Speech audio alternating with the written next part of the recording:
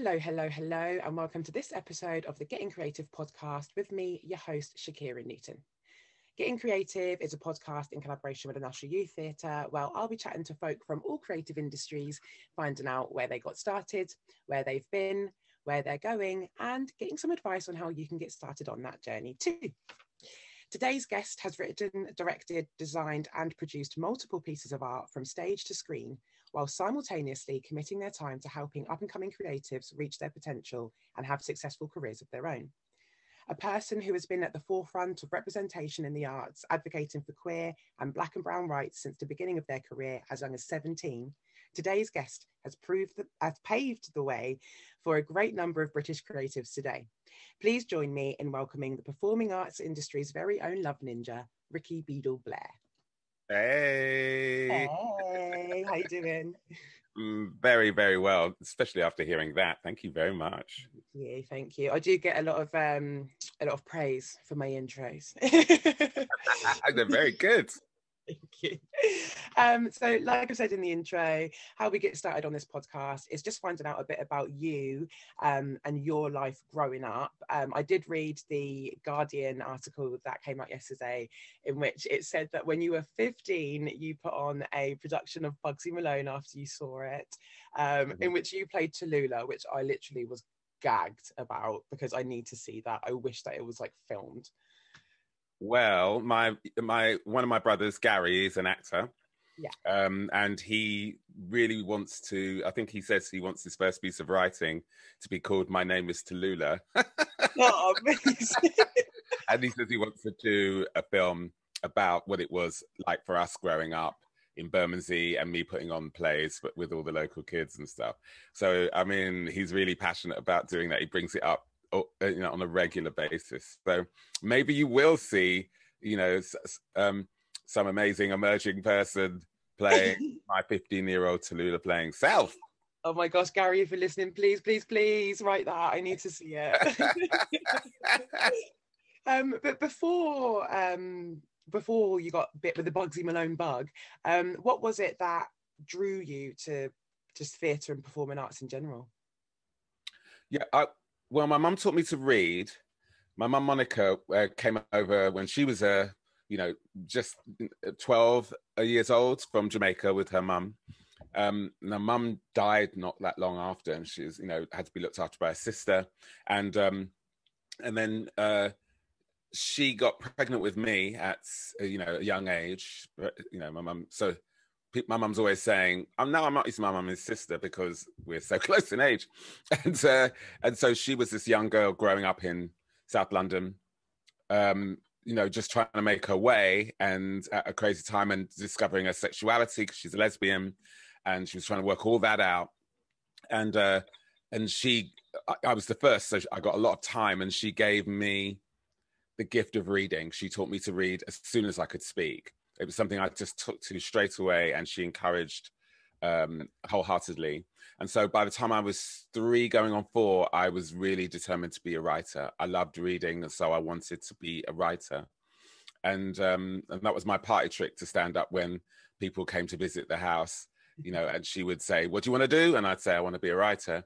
And then they'd all go, nice, that is a little English. He's a little English boy. He's going to be a writer, and that gave me a lot of encouragement. So then when I was about 7, my distant, faint memory is that I saw something that had an audience participation element to it. Some kind of kids theatre, maybe West Indian theatre, because West Black people talk back to the stage, but also so do British people in panto. So I feel like I saw something, it's very lightly a panto that I saw, or a Jamaican panto, and then there was always speaking back. And I thought, the characters can kind of have an energy exchange with the audience. Obviously, I'd thought about it slightly less articulately than that, but that became my passion. And then I realized, people write these TV shows and they write these films. I can write these. And so I started writing. That was about 7. And then about 8 or 9, growing up on this council estate in Bermondsey, we always played fantasy games, superhero games, which I loved doing. I always wanted to be a superhero. So then I kind of morphed those games into plays that I would write, and my friends would act them out in the block on the stairwell. we call it the block, but it's the stairwell to the flats. And that's why I started writing my first plays, and my friends just perform them with me. And when you're that young, it doesn't occur to you that it's a big deal to do that. You just do it. And so that's what I've continued to do, essentially make an expanding pool of friends that I write pieces for. So any project that I'm doing is this kind of family atmosphere in which I get to know the people involved. We don't do improv or anything, but I listen to them a lot, talk to them a lot, kind of sample their DNA. And I'm like a fashion designer, kind of looking at all my models thinking, they'd look cute as a Greek god, or they'd look amazing as an Ubuntu warrior, and I just kind of dress them up as the characters in my head, and I write the scripts for them. And then when we revive them, I try and keep it open so that a new actor can inhabit it just as much. But that's really what I've been doing since I was 7, 8, 9. When I was 11, I got this amazing serendipity, because I liked junior school and infant school a lot, with a few painful moments, very painful moments, but kids have those. And then I was invited by some local hippies who were in the greengrocers across the road in Bermondsey Street to come and help build an adventure playground on one of the, Bermondsey was filled with bomb sites that was still there, 30 years after the war. And do you want to help build a adventure playground? I said, yes. And then these hippies were saying they were starting a school. And so me and my friends from the estate started going to this school above a post office on Bermondsey Street, where it's in this teacher's flat, and she would just teach us her own way. And she was basically experimenting with a more free, radical, more customized to the individual version of education. And so when she actually then made this an official school, I asked my mum if I could go. And to my big surprise, Monica said yes. And so me and my brother and the next two down, there's 5 of us, but the next 2 down who were alive then we all started going to this free school in Bermondsey called Bermondsey Lamppost. And there I could do anything I wanted. I could turn up when I wanted, go home when I wanted, wear what I wanted, ask any question I wanted, and the teachers were never afraid to answer the most direct question. And we create our own curriculum. So I love doing astronomy, I love doing Egyptology, and I love doing London history, because I lived in a historic part of London, and I love writing plays, making films, making music, and that's what I did. They got me a little camera, I made films, they would send me to the local cinema, I would do reviews, and I could just put on plays all the time, and that is what I did. And then my school folded because it was completely unfunded, it was completely ad hoc, when I was 15. And so I kind of went out into the world quite early, and then just started building a career. And all the things I'd learned from Lois and all the people who ran the school, and all the other amazing teachers like Rena and Fred, always, the first name people, right? I started applying that to a play or a film. So I can make anything out of what's lying around, because that's what we did. We didn't have money to put on these things. So now I'm on a film set and we can't get to a location. I can look around and go, okay, we can build the location here. We can film it this way. I can rewrite the script. And so that was the core of my creativity, which of course, a big part of that is treating each person as an individual and trying to create work that spotlights that actor, and often actors who cannot get a foothold in our industry because they are considered not the standard leading man or leading lady, or indeed are being pigeonholed into that, and they feel they are more than that, come to me all the time and say, can I work with you? And I try and create vehicles for all these incredible actors. And it's been literally hundreds and hundreds, thousands of actors now through my career. That's what I've been doing. It's a big speech, but I tried to bring it to speed with the whole core of it all. A big speech, but I was just here like a nodding dog the whole time, like, yeah, tell me more. It's just... And all my siblings are in the business too, because they started out, Gary is this amazing actor, incredible. He was amazing at 7. He's amazing now, and he became a child actor, and he's done EastEnders and Absolutely Fabulous, and He's doing a big something in the Star Wars universe now. He just never stops working. He's worked at the National, at the Royal Courts, at the Hampstead. I mean, everywhere there's a theatre, he's worked there, and the others are all following suit. Carlene is a producer. My youngest sister Naya is playing the second lead in this big movie right now, just leaving drama school, like you. She's just coming out of, she's our baby. She's just leaving Guildhall now. And Nathan is a personal trainer, because fitness is a big part of my life. I teach an exercise class every Sunday morning. And he is now joined the firm, and he's writing these amazing scripts. So it's a showbiz family. Christmas at your house must be amazing. It's loud. Yeah. No one gets a word in edgeways. Yeah, let's talk about your fitness, your Sunday fitness. Yep.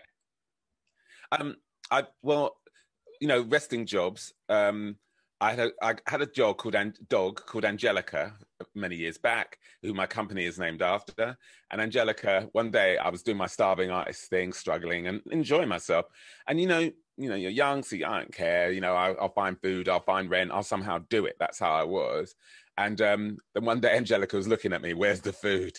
And I was like, my baby needs food. I can't do it this way anymore. So I went down to the local sports centre, because I went there all the time to exercise and swim. And I said, do you need anyone to work here? I got a job as a receptionist. Right. And then they asked me to cover, because they knew I was a dancer, could you cover this exercise class? She hasn't turned up. I went in and busked it, and everyone was like, that was amazing. So they put me on this course, and I learned to be a fitness instructor. And if people are like my classes, I'll have like 10, 15 people. I would have 100 people turn up at my classes, and we'd have to turn them away every week. People would get there an hour early it just took off.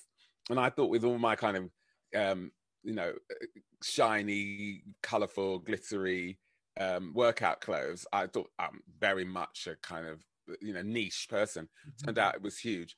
And so that was, I don't know, that would have been 92, 90. Literally years and years and years ago.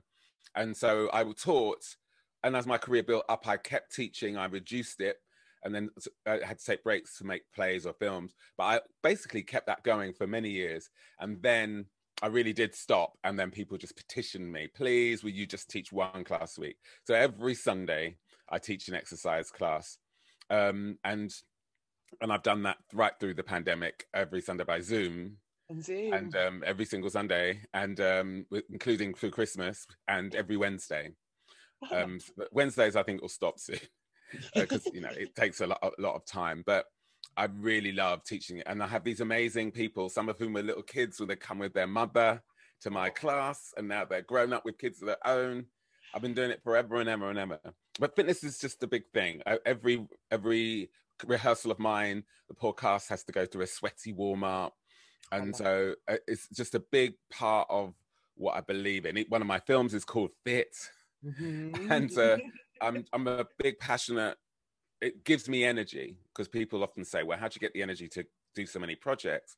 And the answer to that is by staying fit.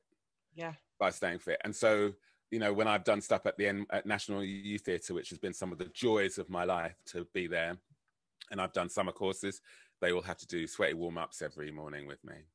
It's good. It's good to get yourself pumped in the morning as well, anyway, but let alone just before a rehearsal. Yeah. Do you exercise? You look incredibly fit.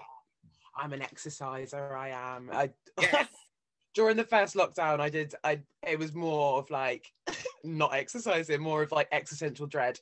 But lockdown 2 and 3, I got myself back in. Yeah, everyone had different rhythms. Some people exercised a lot at the beginning, and then just couldn't do it in the winter. They were just like, my inner spirit has just collapsed and needs to lie down on a chaise lounge for a month or two. Everyone's been different. I, of course, am obsessive, so I've just done exercise all the time, all the way through, and particularly these classes, which it's so good because people are stuck in their houses, and you can just bring sunshine into their houses. So I take when the weather's good, I take the laptop out to the park. I take it to different sites, to the riverside. Yeah, to the seaside. I've made them come with me to different workouts in different weather systems, I in need to different start joining. locations, so they don't know what they're going to see when I turn on the camera. And I sometimes it's love in my that. house, Do you ever rest? It sounds like you haven't been rested since you were 7. Um, you know, I think of myself as really lazy, but once I said that in public, my boyfriend at the time looked at me and went, "Lazy?" And I was like, "I think you see me, I'm lazy." And he's like, "I don't know what your version of lazy is, Rikki." So I think of myself as very lazy, and I think that I do give myself time. I do give a lot of time to other people, and I've learned that I have to limit that somewhat because it's so part of who I am. It's never going to go away. It's very important to me to carry the legacy of what Lois and the people at the Bermondsey Free School taught me, which is that everybody matters, that everybody needs to be seen and needs to be heard. And so my whole life revolves around how do I amplify more voices through my writing, through my directing, through who I choose, through who I mentor, through who I publish. How do we make this a more equitable world where we can all benefit from the resources? Because we're ignoring, I see people as wells that people are walking by and not seeing and saying there's no water here. And yet there's a well right there. Yeah. And, right there. And just because it's a woman, you don't see it. Just because it's, just because you don't agree with this person's politics, or you think this person's too privileged, or you think this person's too common or too black, or you don't see it. Too gay, that's nothing for me there. I'm straight, and there's nothing for me in the gay well. Well, there is. And so that's really important. So that keeps me going. But I do have to go, because some people don't understand when they're not used to getting people's time, they then sometimes don't respect other people's time. Right. So I'll get people writing me these big letters about, I've heard you give time, and then I turn up to meet them and they're an hour and a half late and it's everyone else's fault. And Yeah. So I've learned to just kind of be a bit disciplined and turn off the phone, turn off, certain moments, be with my friends, or be with my, my significant other, or be with myself. All of that is as important as being with other people. That self-care is universal care, because if you become a kind of diseased cell, then you infect other cells. You become one of those negative people that is making other people's lives bad. So it's good balance, but I do have a very, very, very high energy level. Yeah, I can't deny that, and so I don't want to pretend that I'm, but I don't expect other people to be the same. No, we're all different. Good. I'm very much like you. I have a lot of energy. I work myself to the bone. Yeah. I definitely can suffer from toxic productivity a lot, where I'm kind of like, oh, I could rest right now, or I could do another project.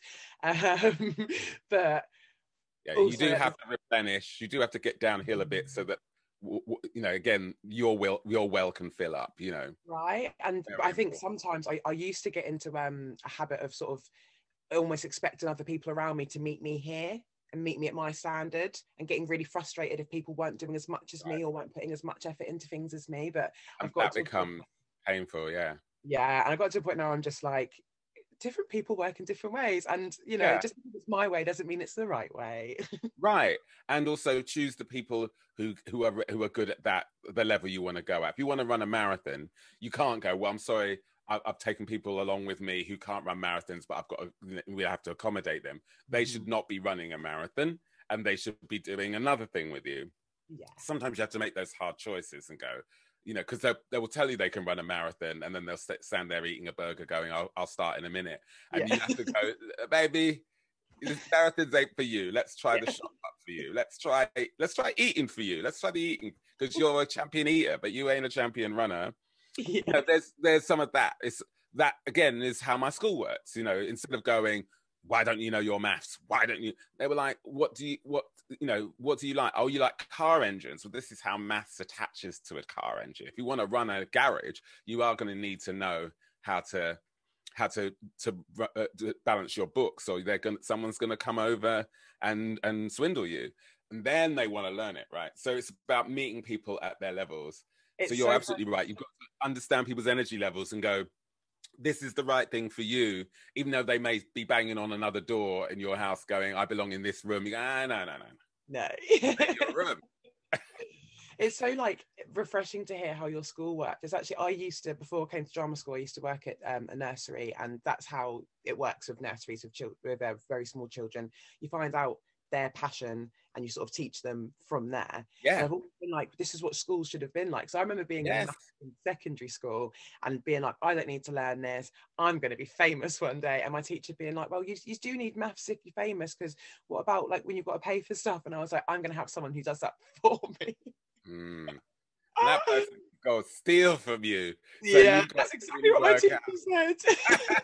You need to be on it. You need to be on it. But that's good teaching. Like, okay, that's not your primary thing, but it's a fundamental thing, and this is how it applies to you. Because people are very self-centered in a healthy way, in many cases, which is,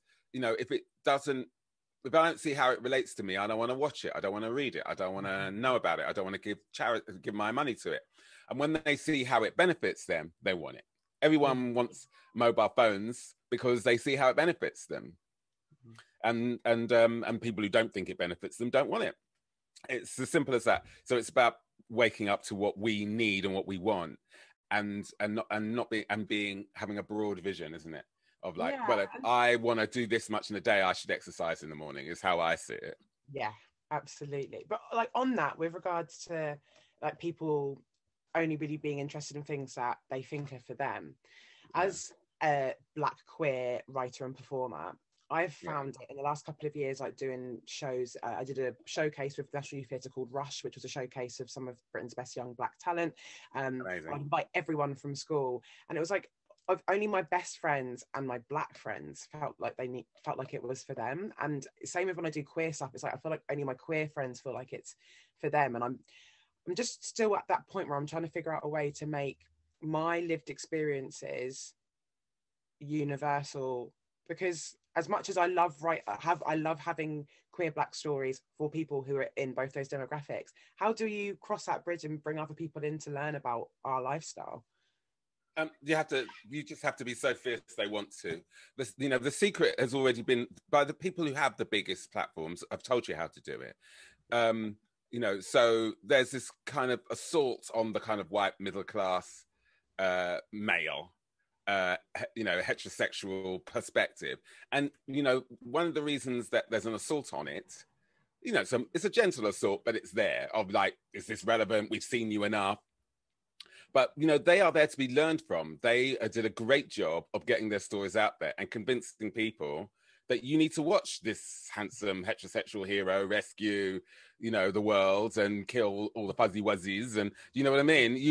They made us watch it, even though sometimes it was painful and in almost an insult. You look at that, women will go and see, have been going to see movies where it's all male led, and it's actually the treatment of women in the movie is often quite bad. But they'll go because they've convinced us that that's the universal experience and the rest of us have to fit in.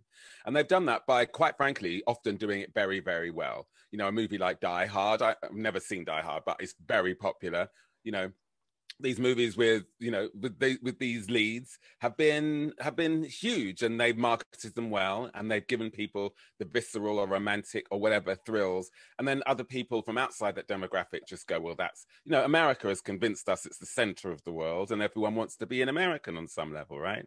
Yeah. So the thing there is, rather than spending our energy telling them off for being successful, I think our energy is like, okay, how do we do it our way? Not copy it, but how do we have that a healthy level of that sense of entitlement and self-confidence to go, my story is my story, and I don't have to water it down. I just tell my story really, really well, and people will come to me.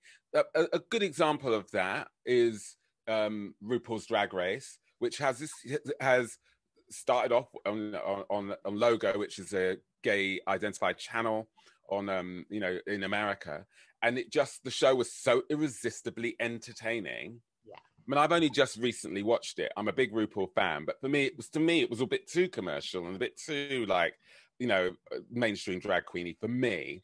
at first, but my friend made me watch a season recently on a binge, and I really enjoyed it. And you know, they had this huge. They just did it so strongly. It was so what it was. They didn't pull back on the slang. They didn't pull back on the attitude. They just let you have it. And then I see straight kids all over the place going, "Oh, I love RuPaul's Drag Race." They love watching it because it's entertaining and fun. And so I feel like it's not about you crossing over. It's about you. Them crossing over to you. It's about you having such a good time at your party, but the neighbors, instead of banging on the wall and saying, turn the music down, go, my God, the tune's in there. Do you mind if we come around? We've got a bottle. Can we, why have you invited us to your party? That's where you want to be. You want to turn up your light so bright and have such a welcoming, beautiful place that people go, how do I get in? And you know what I mean? Rather than pandering and then constantly acknowledging their power over you by going, how do I win you over? I think you win yourself over and you're just fierce. And that's something that again, it's hard won fight, but it's something that Black people have had to do. There was a lot of, okay, we'll do the white version of this music and then we'll make more money. But then you just got so fierce when your Motown was my perfect example. The music was so poppy and so fun and so irresistible, such strong earworms. And Berry Gordy found the Temptations, the Four Tops, the Jackson 5, Diana Ross and the Supremes, Marvin Gaye, Smokey Robinson and the Miracles, Martha Reeves and the Vandellas. All these people were huge artists, all in one tiny building. And the world was like, how do we get some of this? How do we... So then the Beatles come over and they're like, we just want to meet we want to meet all the Motown people. We want to meet Little Richard. We want to meet Chuck Berry. Everyone's like, you don't want to meet Frank Sinatra? And they're like, no, we want to meet them. And so you just turn it up so to 11 and you know what I mean? And you just make something that's so irresistible, everyone starts talking about it. And you, Shakira, are the perfect person to do that. It's not about chasing them. It's about chasing yourself and just making something that you find irresistible, that you find deep and soulful and entertaining, putting it out there. And if you build it, as the movie says, they will come. Yeah. It's that self-confidence that we can learn from the kind of Winston Churchills of this world, where despite his shortcomings has managed to make himself into such a national hero that people defend everything he's done, good and bad, right? Yeah. You can do this. We can argue whether he deserves that or not, or we can get on with doing our own version of the same thing. Yeah. No, that analogy, the party next door wanting to come in rather than complain analogy, that's such a... Yeah, just have such a great party that your parties are legendary and people will start... Then the business will only come from, why am I not invited? And then you're winning. Yeah, absolutely. You're never going to get everyone to love what you do. Shakespeare, if I go down on the street today, almost any major city in the world, and say, who's the greatest playwright in the English language? They will say Shakespeare. And then I say, why? And they'll go, he's just the best, he's the number one. And I go, do you want to come and see a Shakespeare play now? They'll be, no, I'm busy. So... people are scared of Shakespeare. Of course, it's our job to make them less scared of it, but they still acknowledge it's number one. But even Shakespeare cannot get, there are people who just would rather die than see a Shakespeare play right now, right? Someone like Prince, there are people who just think, I don't get it. And how can you not get Prince? But they don't get it. No. Beyonce's, killing it. Everyone can see that. There are people like, I think she's false. I don't like her. She's not my thing. She's not a great singer. I don't think she's a great dancer. I mean, what more if no one hates you, you don't know enough people. You're not fierce enough. But you know what I mean? So don't try and get everyone to love you. Just try and get the people who need you to accept to access you. Yeah. That's all you need. That's enough. Yeah. That's what there's no one who's universally loved. Even Jesus was crucified. Nobody is popular with everyone. I needed that pep talk this Friday morning. Thanks. So we spoke a bit about your writing and where that came from, and you doing your plays on the estate stairs, which I just the images I have in my head are just amazing.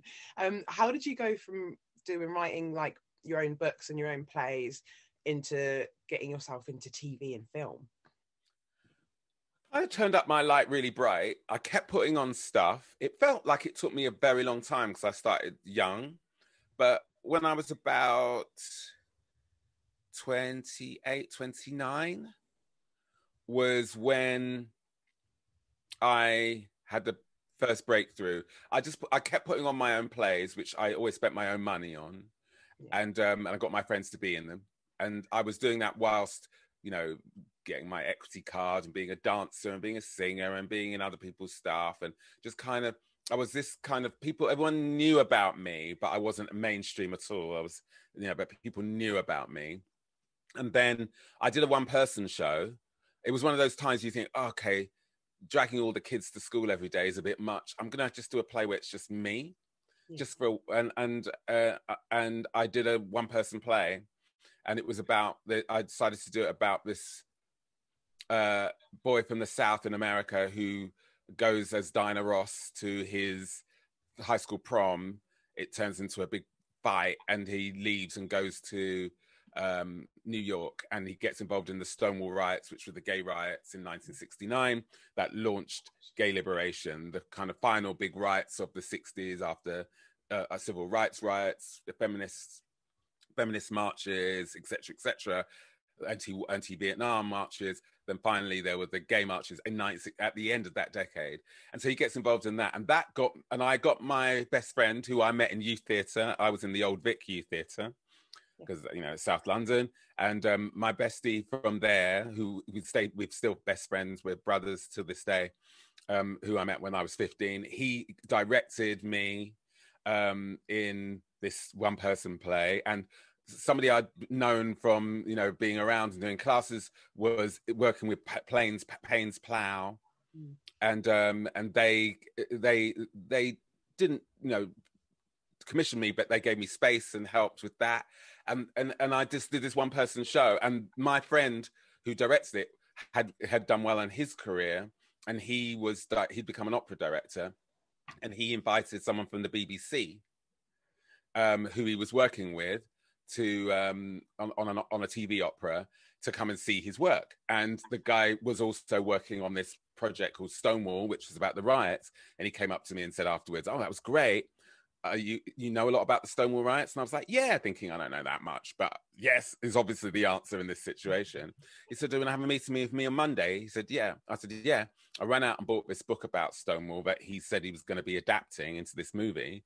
And I hustled and got the job as the screenwriter for the movie of Stonewall. And so it was all like friends and friends and friends. A friend is just like me. He came up on a council estate on the Old Kent Road. We had no connections. He was an amazing networker, though. And so what I learned from there is, you've got to turn your party up. By then, I was teaching exercise classes. Okay. So I invited all the people in my exercise classes to see my shows, because they were an audience that loved me, so they were going to come and see some of my shows. So I was always thinking of ways to create theatre events and experiences out of whatever was around, which was, in this case, this wonderful audience of it was all Ladbroke Groves, all these West London women and men, but mostly women, and they would come and see my stuff. And a lot of them were to do with the BBC, and because it's West London. So people just start talking about you, and it all starts to connect up because you're doing stuff. I've always done a lot. And then it all came together, and I got this Stonewall movie. And that Stonewall, I immediately got fired a week later, because then the BBC suddenly balked and went, "Well, he's not from New York. It's set in New York. We should get an American writer." And they tried all these top writers like Larry Kramer and all these people. But a year later, the job came back to me because I'd always had the strongest take on this idea. And then we made this movie called Stonewall, which then... I was meant to be in, but they decided not to cast me because the director thought I would upstage him by being the writer and the star of the film. But I had to suck that up. And then I went along to they didn't invite me to any film festivals when the film came out, because writers are not considered very important once the film is made. Yeah. I decided to go to the Venice Film Festival and be at the screening, and I went there with a friend, went onto the red carpet just without being invited. Just went there, and I was there, so the audience asked me questions about the film. I toured in Italy as a dancer, so I had some pidgin Italian, and I answered using all my Italian words in this huge venue in Venice. And that really was that getting that movie, and then that moment where I flew to Venice and decided to crash my own premiere. That was the moment, because everyone saw me, and I was the only Black person there basically at the festival. So I just stood out everywhere I walked. So they were interviewing me, and that meant I became the face of that movie, and I toured all around the world. I went to Chicago, went to Los Angeles, went to New York, which was an incredible premiere. I went, and because I was a good talker, they started letting me host the event. So in New York, I hosted the whole event, and I introduced the cast to all these amazing New York-based actors that you see in movies, in shows like, in things like Ghost and the Sopranos, So I really got around, and then people were chatting to me and going, "You should come to LA," and I'll be there for a premiere. I'd go there, and I just took meetings, and that is how I got an American career, and also that bolstered my British career, because writers are really treated very badly, which is why I'm very passionate about developing writers. And but I learned then, you've just got to turn your light up bright, and you've got to get out there. I'm very shy. You wouldn't believe that. I'm very, very shy. So that was a big hurdle for me to overcome. But it still is. But now shyness doesn't help me promote my work or promote the people I want to support. So I leave my shyness at home whenever I'm working. And so that is how I got really, really going in the mainstream. And Stonewall wasn't a huge hit commercially, but it was an impactful film. And it meant that it's been remade in a few years later with a lot of compromises, and sadly was a big failure. But our original 1995 version has broken down a lot of walls. It basically, if you look at something like Pose, clearly that it influenced Pose and so many different, which I love. We influenced a lot of queer films subsequently. Amazing. That's and so again, I'm sorry my answers are so long, but I'm trying to condense a very long career into things that people can digest. But that again is why I often teach workshops about networking, about career management, because I think people don't know these things, and they sit at home thinking, why is the world not knocking on my door? Why is this not coming to me? Why are people not seeing me or hearing me? And the thing they have to know is, to be heard, you must hear. To be seen, you must see. And you have to go after what you want. And you have to realize you're a service provider and go to the audience and let them know that you're here to serve them. Yeah, brilliant. And on workshops, perfect way to segue into the workshops that you were doing over the pandemic last year, with regards to the 3 monologue books. So let's chat about those. I'm so excited about those. That has been an exercise in deep patience, because right at the beginning of the monologue, I was doing a queer youth theatre, which included allies, just before the pandemic. We were just getting to do that. And I've been wanting to do this piece that I originally was developed at NYT, which is called Timeless, which is all about LGBTQ plus stories and people throughout the ages, throughout all time, and around the world. And so we were working on that, and then I was doing that I started this queer youth group, which quite a few people in, like 40.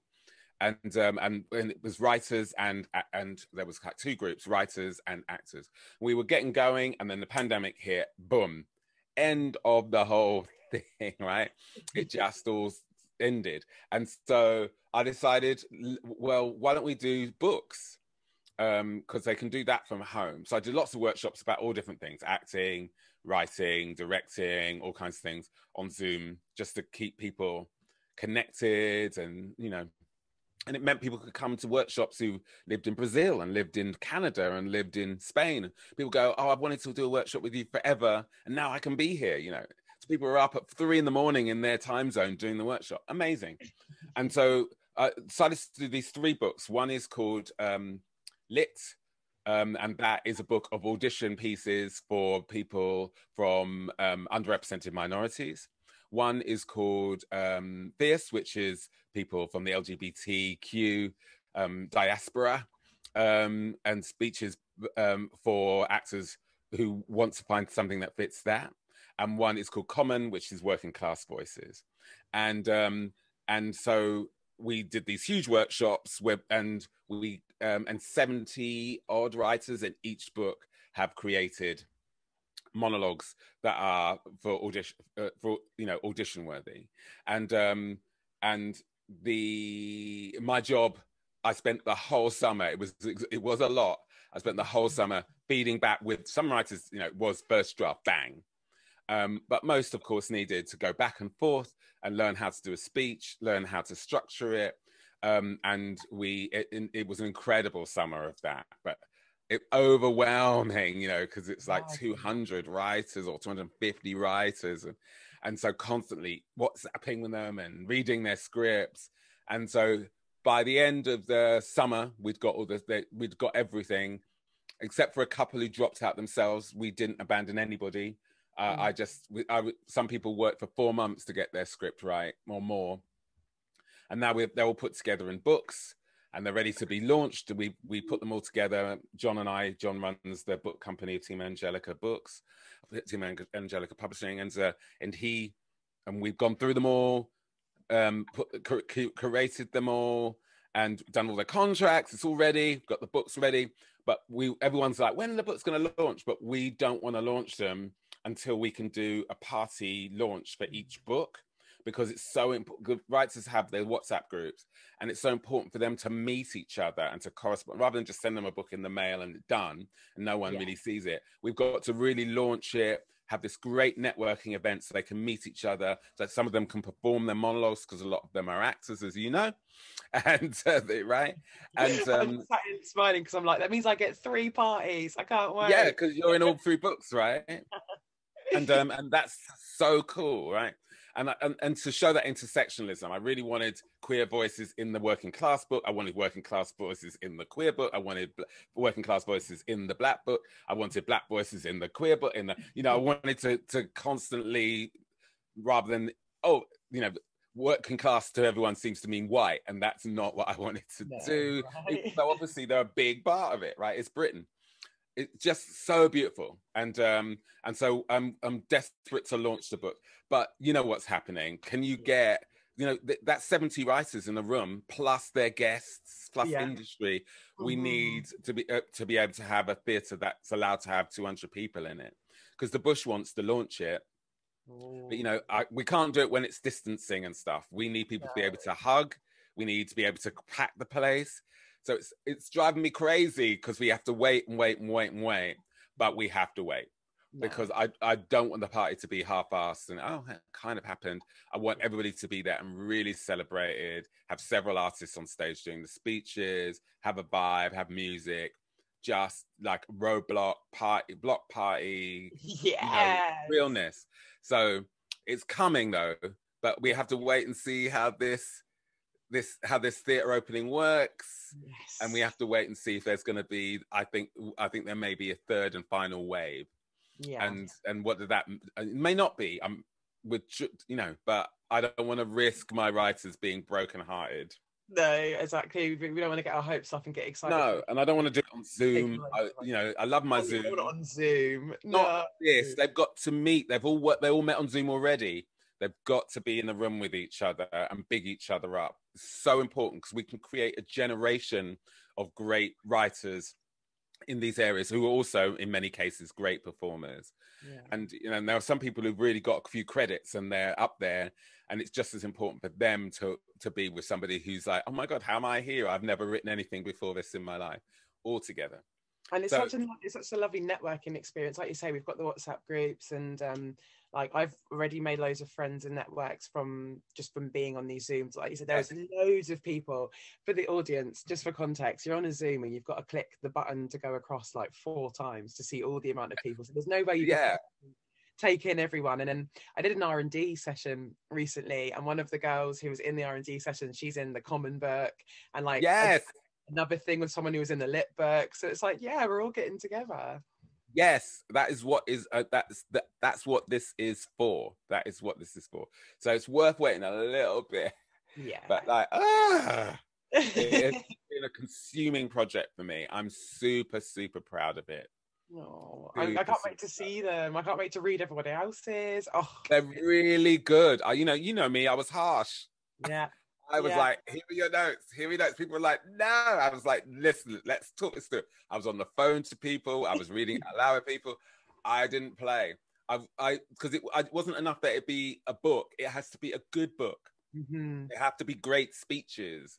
And you're a great writer, but but to write 3 great speeches, it's not as easy as it sounds. One that stands alone, and that someone can found on some of one of the books I've like one of the monologues I remember doing. I think it must have been the Fierce one, because it was the first workshop I did with you, and I just came away from that so inspired. I remember writing it that night and sending it to you.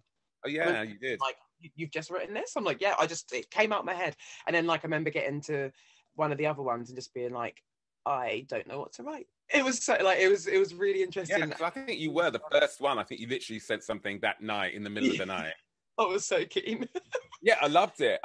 And of course, I responded to it. Yeah. Oh, it's just, yes. And the thing I had to say to people is, have you read it out loud? And if you were going to audition and you were looking for a speech, would you choose this speech? Would this be the one? Would you choose this over all the other speeches that are out there in the world? And if they were like, no, I wouldn't. I was like, then you have to rewrite it.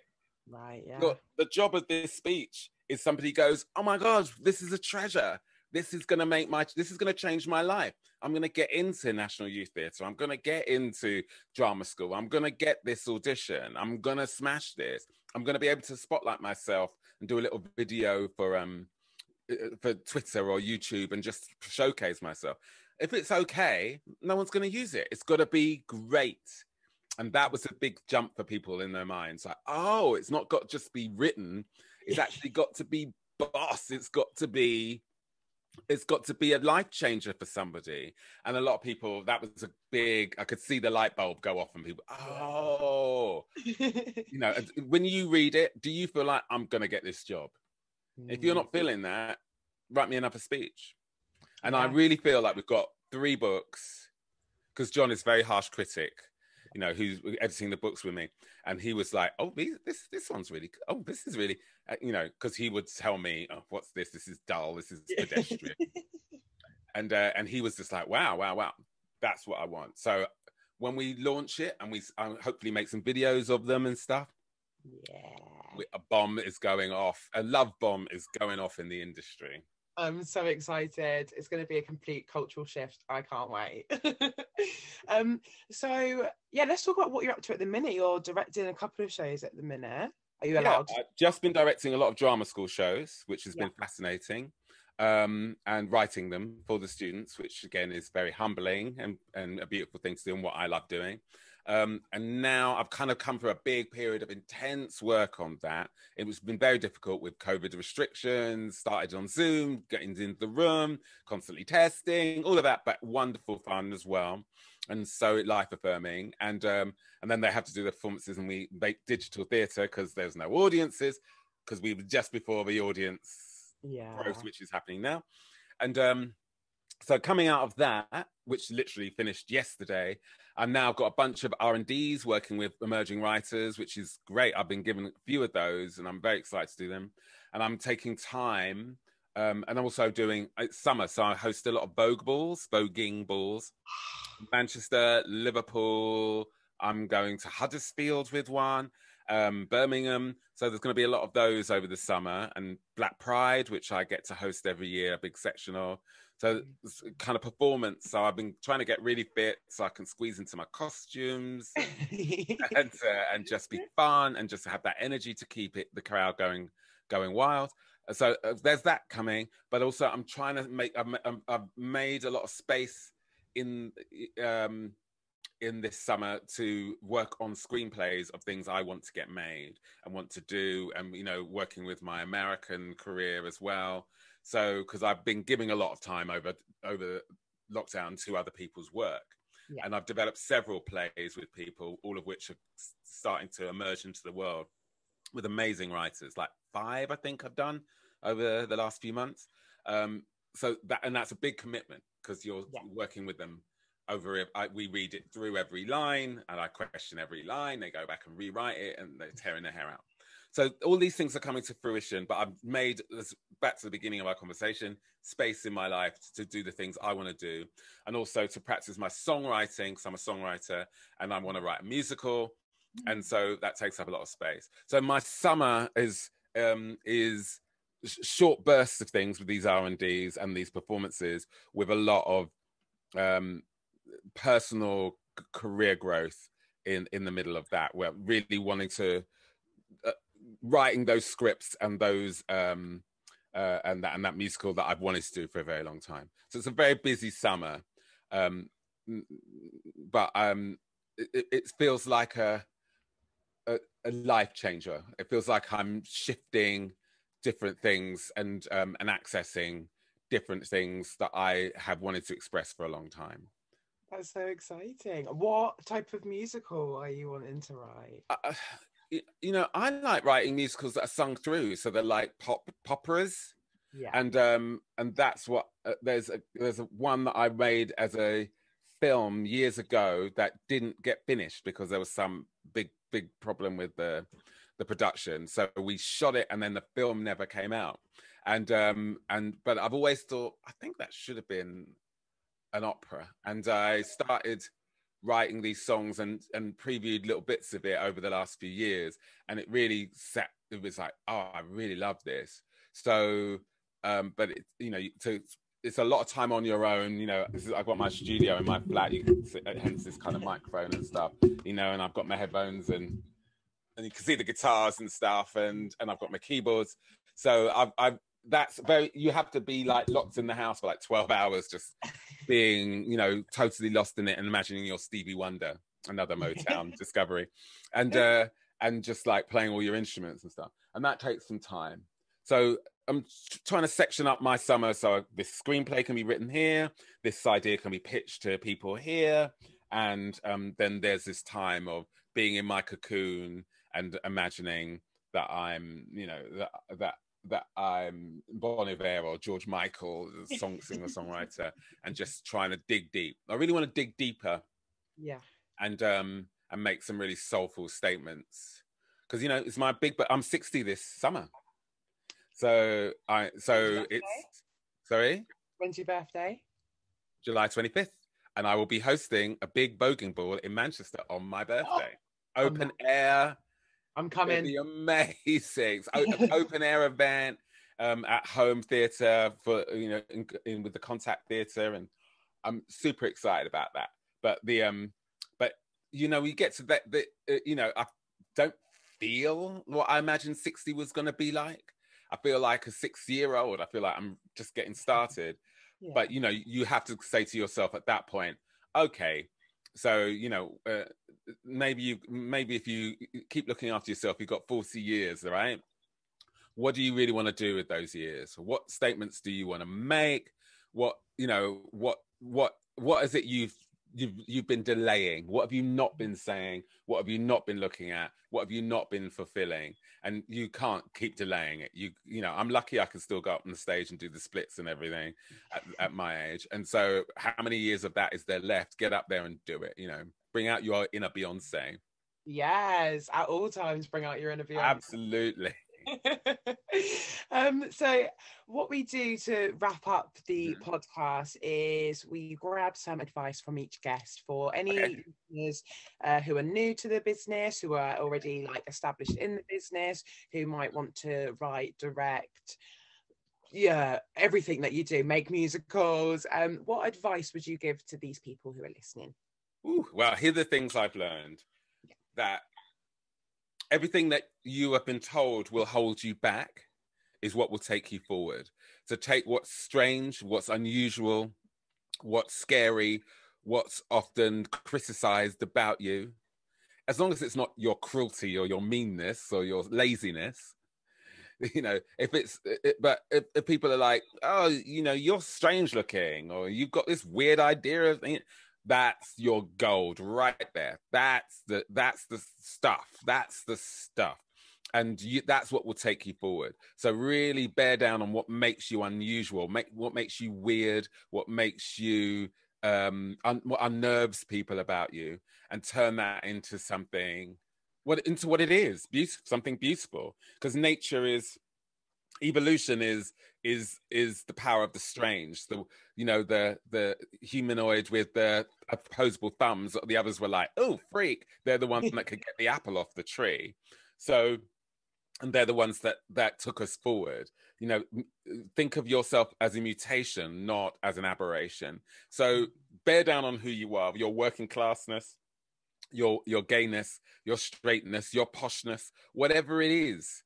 It's there to help you. And don't understand if you have privilege, which everybody does in some area at some time, understand that you should use that wisely, but do not see it as a reason to step back or to dim your light. Somebody needs you, and you must take that forward. Believe in yourself, and you have to do the work. Doing the work means learning how to rest, learning how to have boundaries, learning how to replenish. But that's all work. Everything's work. Love is work. Rest is work. Work is work. And you have to do that, and you have to kind of do that steadily.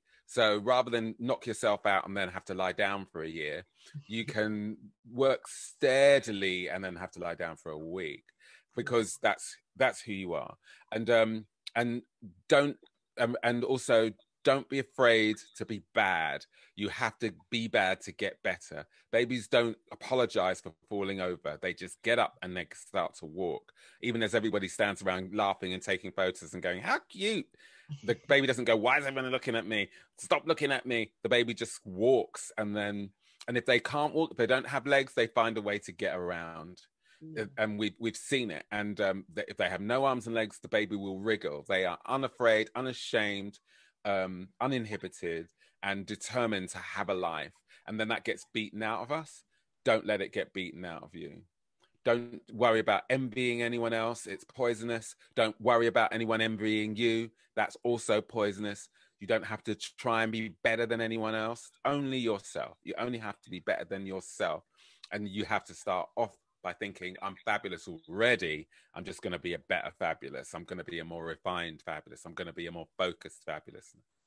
And that takes a while, because we've been taught to dislike ourselves. And that's almost everybody. And I'm actually very inspired by Prince Harry at the moment. I never thought I'd ever say that. I love that he is just kind of going, people are slagging him off all the time, but he's just like, I'm going to do this my way. I am going to do this my way, and I'm going to be honest about all of it. And I think that's incredibly inspiring. And he will make mistakes. But the fact is, the thing that you can see he's doing is, how do I have a better life? How do I have a better life? I don't have to have the life that comes with my title. I can have the life I want. And that is something every one of us can learn from. You do not have to have the life that your title bestows upon you. You can have the life you want. And that title can be discarded or included in that, but you are the one who's making that decision, and no one else is making. Not your mother, not the person you're in love with, not the fans, not the critics, not your mentors. All those people are important, but in the end, the only voice that matters, the only glass ceiling that can hold you back, the only wall that can close your door and make it impossible to get through is yours. The rest it's their shit. It's their stuff. That's theirs. That's not yours. People's criticisms are not you. That's their autobiography. Absolutely. Well, fantastic way to wrap up the episode. We wanted to make sure that the podcast was as accessible as possible. So if you or someone that you know, it may be hard of hearing and want to see the closed caption version of this video, of this podcast, sorry, or if you just want to see mine and Rikki's. Not a video. What did I wear this for? Then just log on to YouTube, look at National Youth Theatre's YouTube, and you can watch the episode there with the closed captions. Thank you so much for joining us today, Rikki. Thank you everybody for listening. We hope you enjoyed. Thanks for being amazing.